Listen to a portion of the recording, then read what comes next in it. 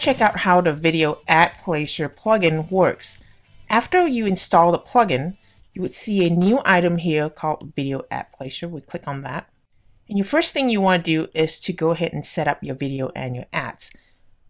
I'm going to give the video a name. This name only appears for your reference only. Next thing I want to do is go to YouTube to find a video. In this case, I've already scoped out a video that I want.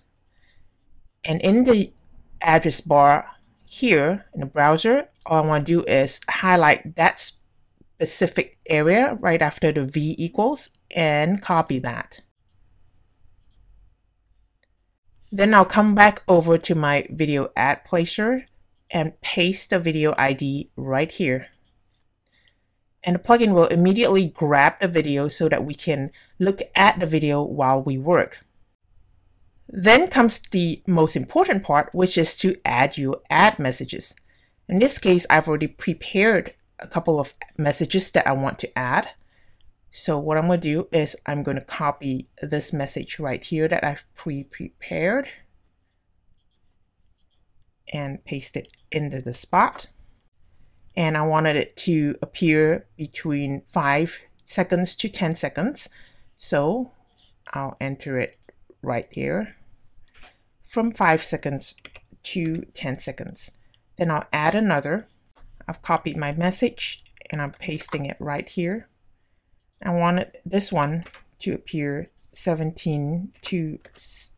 to 17 seconds.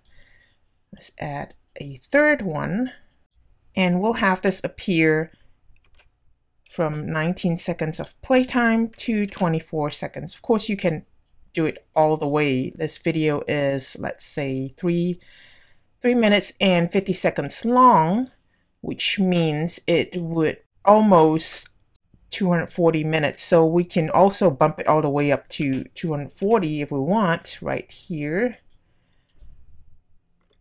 Then it will show the entire length of the video if we wanted to do that. Next, you can also add a message for when the video is paused. Let's go ahead and try that. We'll use the same sign up to our newsletter message and also the same one when we end it. And maybe this time we'll change it up a little bit. Your next option is to be able to replace the end screen. When a YouTube video finishes playing, it will usually show what other videos that people can explore and the video stays up. If you want to entirely replace this, you can. What we've done here is I have pre-prepared a message and I'm going to paste it right here. As the other fields above, we can use HTML, and I have included a last call to action with a link to the newsletter, and you can put anything in here.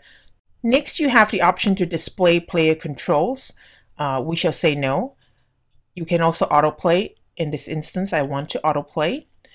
And by default, when a user clicks away from your video, the video will pause, and when they come back, it will autoplay again. So let's check this for now and see how that works out. We'll click Save Settings. Another thing that I want to do before I publish my video is I want to give the ad box some styling, at very least a background color, so that my ad will stand out. So what I'm going to do is I'm going to select a color for my background.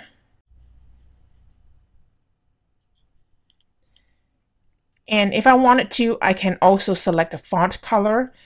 The font color will, if you don't set anything, it will use your theme's default. In this case, I'll just use my theme's default, and maybe I want all the font sizes to be larger here. So I'll put maybe about 20 pixels right there and save settings.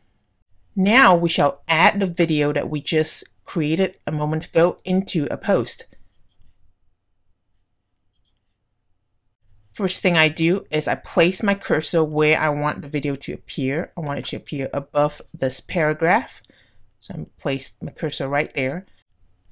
And I'm going to click on this Video Ad Placer button right there and select the ad that I've just created and insert into editor. the shortcode will immediately be entered into the editor for me, and I shall update this post now.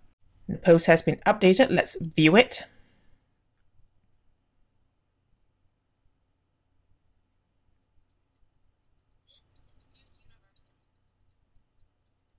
And there's my first message.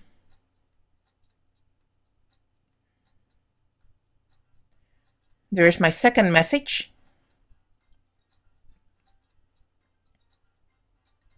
There's my third. And if I click away from it, the video has stopped playing.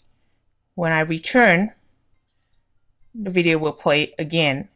So if we pause, this is the message that will show when we pause the video.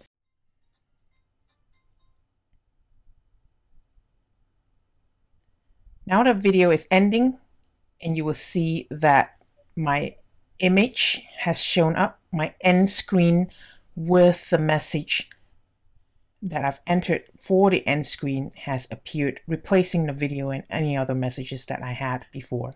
And that's it. It's a pretty powerful plugin, and you can do all kinds of things with it, with all kinds of advertisements and messages as videos are playing. I hope you like it. Grab yourself a copy today.